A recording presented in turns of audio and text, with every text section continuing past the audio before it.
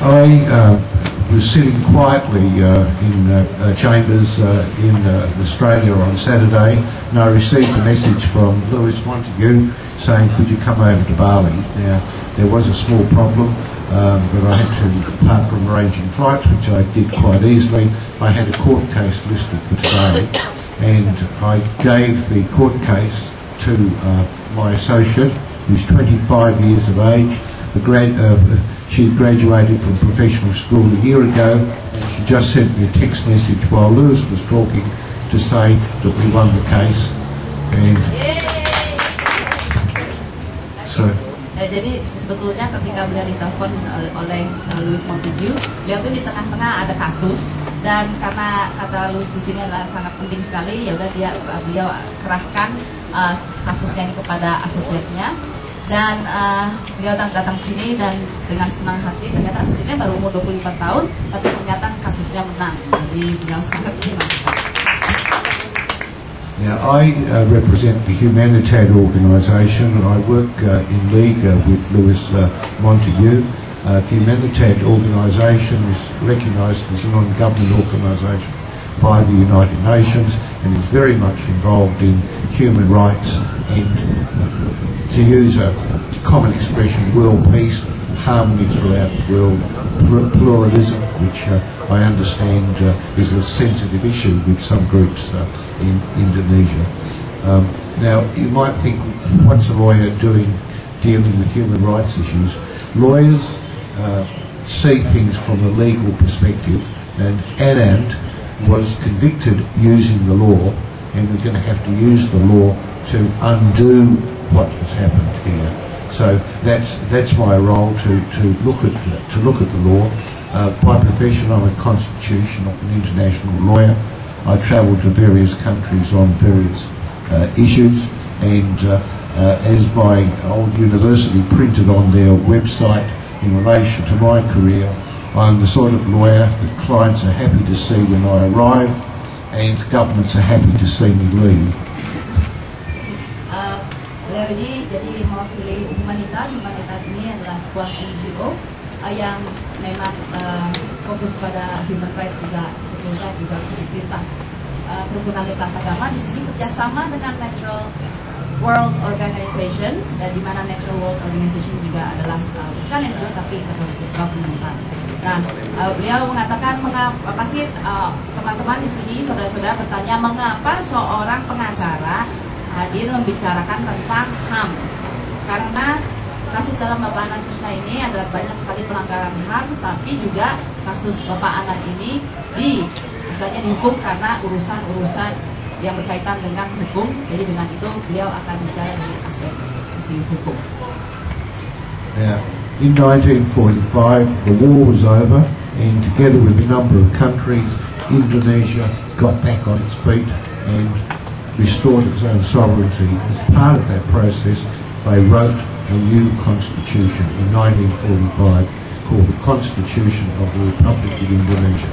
And this constitution is what supposedly governs everybody in Indonesia, gives them their rights, sets up a government, but sets limits on the government. So the first thing a lawyer does when there's an issue is to look at what we call the base law, the fundamental constitution. Now, I'll just read a bit from the constitution, and copies of these notes are available to the press afterwards, and I'm also happy to answer any questions. Now, Chapter 10, Article 27 of the Constitution of this Republic of Indonesia says, all citizens shall be equal before the law, and the government shall be required to respect the law with no exceptions. I'll just repeat that. All citizens shall be equal before the law, and the government shall be required to respect the law with no exceptions. Ya, jadi beliau ingin menjelaskan bahwa siapapun pengacara itu harus menoleh pada hukum dasarnya, asasnya adalah undang-undang. Dan di sini beliau membacakan Konstitusi Republik Indonesia 1945 dari Undang-Undang Dasar bab 10 pasal 27 itu 1. ayat 1, di mana tiap warga negara berkedudukan sama dalam hukum dan pemerintahan dan wajib mendukung menjunjung hukum dan pemerintahan itu dengan tidak ada kecualinya. Another section of the Constitution, Article 28, says every person shall have the right of recognition, guarantees, protection and certainty before a just law and equal treatment before the law. What that means, that's written in legalese. What it means in ordinary language is that the street vendor in this country, the waiters in this restaurant, the people sitting in this room have exactly the same rights as the President of Indonesia.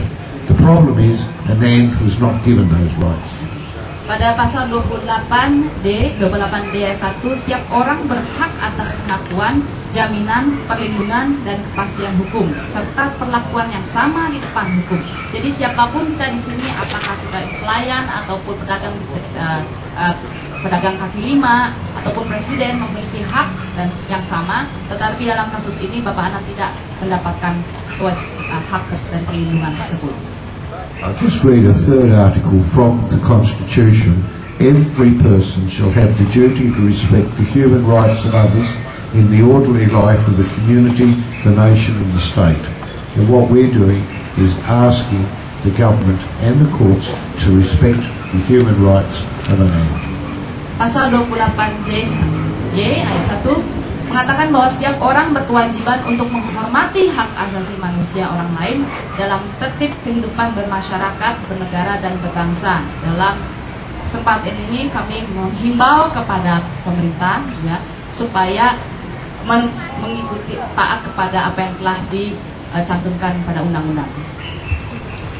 Now, we look at the specifics. Under the Constitution, there are a number of other laws governing properties, running businesses, holding elections, and a very important part of the law is the criminal law. Now, there is a law called the Law of Criminal Procedure, which was passed in 1981, and it says in Article 244, an accused or the public prosecutor may lodge a request for an examination in cassation to the Supreme Court with regard to a judgment in a criminal case rendered as a last resort by a court other than the Supreme Court, except with regard to an acquittal. Now I'll just read the last part of that, except with regard to an acquittal. What this law does, because the laws of Indonesia, although they were written mainly after 1945, draw on the history.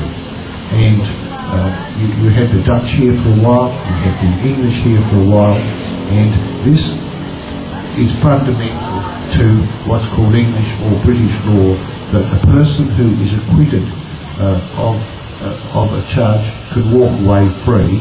The person is convicted, the person has the right of appeal to the Supreme Court. What has happened here is that when the Constitution and these laws were written, it was deliberately put in that an appeal can be had, but a prosecutor cannot appeal against an acquittal. So if they're not guilty, the government just has to wear it, and that's it. In Anand's case, this was ignored. Not only their constitution, but a specific law, the law of criminal procedure. Di sini juga beliau mengikir dari Kitab Undang-Undang Acara Pidana, Undang-Undang tahun 1981 pasal 244. Terdakwa atau penuntut umum dapat mengajukan permohonan kasasi ke Mahkamah Agung dalam perkara tindak pidana sebagai upaya akhir hukum ke Mahkamah Agung, kecuali pada kasus putusan bebas. Jadi beliau juga menjelaskan bahwa kita telah mewarisi undang-undang ini dari jajahan Belanda dan di negara-negara lain seperti itu. Namun dalam perkembangannya pasti ada tambahan-tambahan lain. Tapi di sini juga beliau menjelaskan bahwa seseorang yang sudah mendapatkan putusan bebas itu, kalau sudah dinyatakan bebas, seharusnya tidak boleh dikasasi. Namun pada kenyataannya, pada kasus Bapak Anand ini justru penyataan bebas itu langsung dianulir dan dinyatakan kasasi itu diterima oleh Mahkamah Agung yang diajukan oleh jaksa penuntut umum. Now it might be thought, because I'm a lawyer, I read a law and I'm interpreting it in a particular way. So I thought, well, what I should do is put it in what we would call in England plain English, put it in plain language. So I thought to myself, where will I get a plain language explanation of what this law is? And it came to me, what about the Indonesian government website and their own official publications? Because let's put it in very simple language what the law means. So I looked up what the Indonesian government says the judicial system is, and it says, and these are their own words translated into English, if there is a possibility of bringing a case for appeal to a court of second instance, the cassation will not succeed. In other words, it is impossible to request cassation on the decisions of the district court of first instance. What it says in plain language, if you go to the district court and you're acquitted, the prosecution has to, what we say in Australia, they have to wear it. They cannot appeal it, but they did. And I'm quoting exactly what the government has written as to what the law means. In the same publication it says, no appeal can be filed on a judgment of acquittal or a judgment of dismissal on all charges. And then finally, no cassation can be filed for a judgment of acquittal. So in three separate sections of the explanation as to how the judicial system works in Indonesia, the government itself is saying, once you're acquitted, that's it, the prosecution can't appeal. Now this is not unusual, it's a fundamental of the system of law in the United Kingdom, in New Zealand, in the United States, in Canada, in Australia, and dozens and dozens of other countries that follow what you might call the common law tradition, that people have rights and the government is not all powerful. Di sini beliau menjelaskan bahwa untuk mempelajari sistem hukum di Indonesia, dan karena seorang lawyer kadang bahasanya suka sangat teknis, ya, jadi beliau ingin menjelaskan dalam bahasa awam, dalam bahasa awam. Nah, untuk itu beliau juga mengunjungi website-website pemerintahan yang berkaitan dengan judicial system, sistem judicial dalam negara kita. Nah, di situ ada yang menjelaskan bahwa jika ada kemungkinan untuk membawa sebuah kasus untuk banding ke pengadilan tingkat berikutnya, maka harus dibawa ke pengadilan tinggi dulu, tidak bisa langsung kasasi. Dengan kata lain, adalah kemustahilan untuk memohon kasasi langsung dari pengadilan negeri. Nah, di sini juga beliau menjelaskan bahwa di dalam common law of tradition, berarti banyak common law of tradition itu. Ya, tradisi hukum secara umum yang sudah diterapkan oleh berbagai banyak negara, misalnya Australia, Inggris, Amerika, dan negara-negara Eropa dan juga beberapa negara Asia lainnya, selalu mengatakan setiap manusia mempunyai hak jika sudah dinyatakan bebas tidak boleh istilahnya dirampas kembali kebebasan tersebut. Nah, tetapi dalam kasus ini pemerintah sendiri malah dalam kasus ini adalah oknum-oknum dari Mahkamah Agung, ya, Mahkamah Agung, yaitu Hakim Agungnya justru melanggar apa yang telah dinyatakan dari undang-undang tersebut. One of the other things that they mention in the same government publication is everyone has equality before the law, and they refer to due process of law.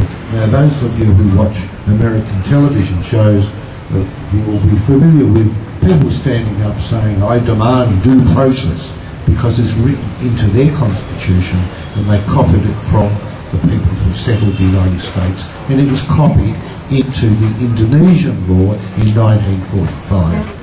Now, lest someone say, well, that was 1945, we drew on old traditions, this is a new world, things have changed, so we're going to change things.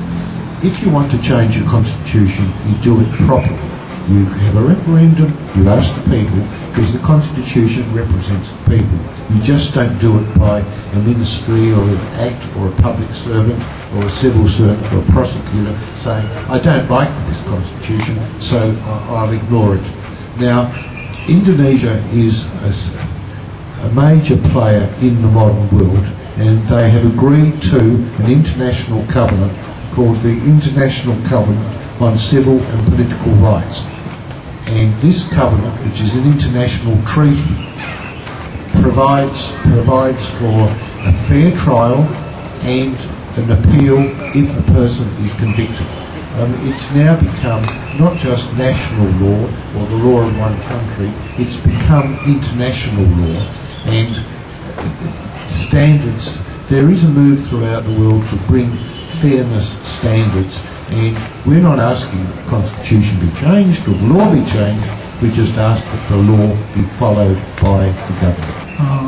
Semua sistem peradilan di negara manapun dan untuk orang semua warga negara di dunia ini meminta tidak perlu mengubah konstitusi semua.